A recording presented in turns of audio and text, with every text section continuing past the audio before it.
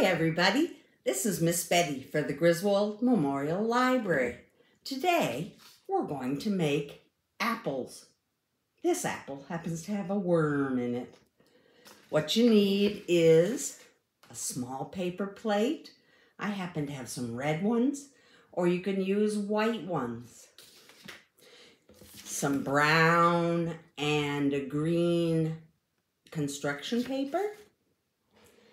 Some crayons or markers, glue stick, scissors, and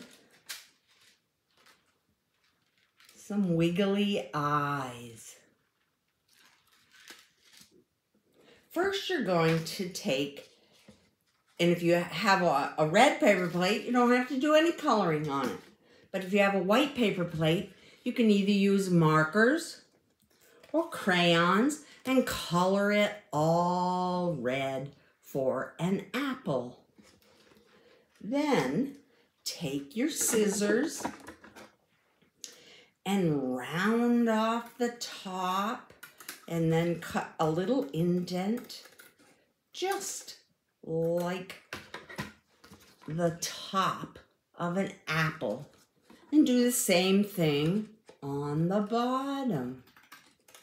So it looks like an apple shape. These are nice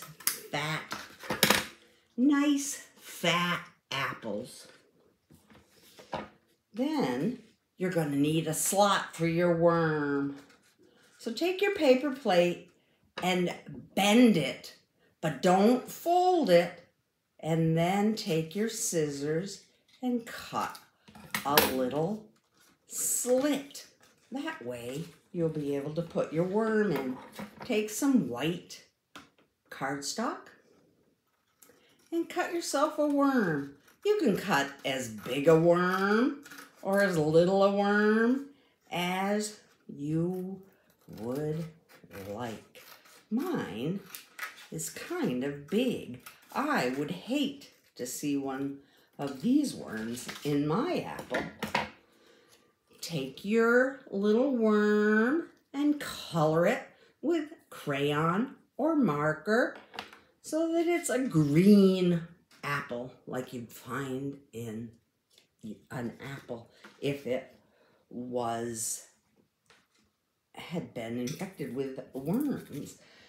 After you've got it all colored, take a couple of wiggly eyes and glue them on your face of your worm. Little wiggly eyes. Give your worm a little smile.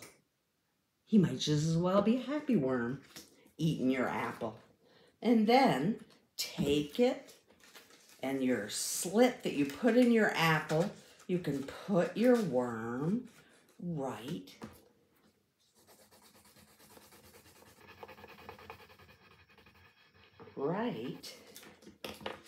you can put your worm right into your slit in your apple. Then you'll need to cut a stem from some brown paper and a leaf for some green paper, and then take your glue stick and glue them right on the top of your apple. And it'll look like it's been just picked from the tree. And then your apple project will be all finished. Happy September! Thanks for watching. Bye!